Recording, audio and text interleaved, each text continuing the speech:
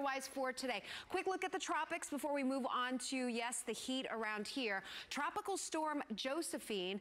Right now, it does look like Josephine will maintain its tropical storm status through the weekend. And then as we get into early next week, it gets a little push here from a frontal boundary that will be making its way across the south and off the eastern seaboard.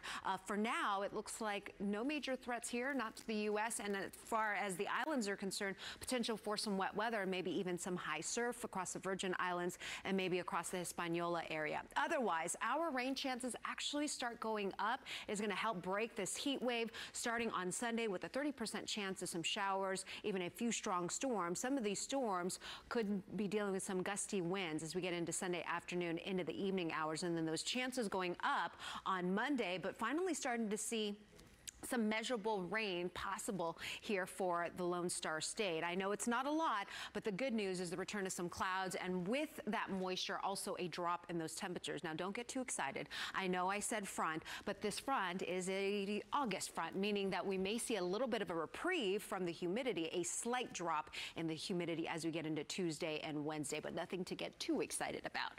Upper 70s, low to mid 80s this afternoon. If you've been a fan of this hot weather, you've got a couple more days of this. Winds out of the south 10 to 15 knots. A dry sky for today with those feels like temperature peaking between 108 to 112. We saw that yesterday. Triple digit temperatures even nearing a record today. We'll be nearing record heat Saturday and Sunday before that heat is finally broken by some clouds, some wet weather, and then we'll keep those rain chances at least 20 to 30% for the upcoming